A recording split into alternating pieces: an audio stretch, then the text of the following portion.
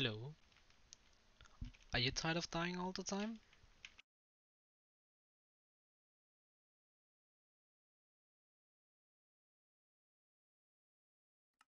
Do you want to survive? Let me show you. Give the key master his key. Don't enter it. We run over here beside the guardian sphinx.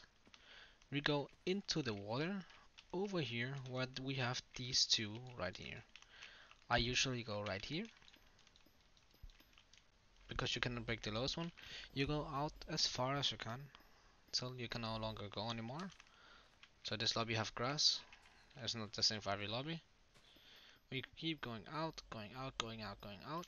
Here, we cannot go anymore. We go down. Let me go here instead. We keep going down and down and down till we are at least 2 blocks underneath. Let me go that here. From here we go about 15 blocks in. So 1, 2, 3, 4, 5, 6, 7, 8, 9, 10, 11, 12, 13, 14, 15. Let's say 15. We break out this area. Don't mind that.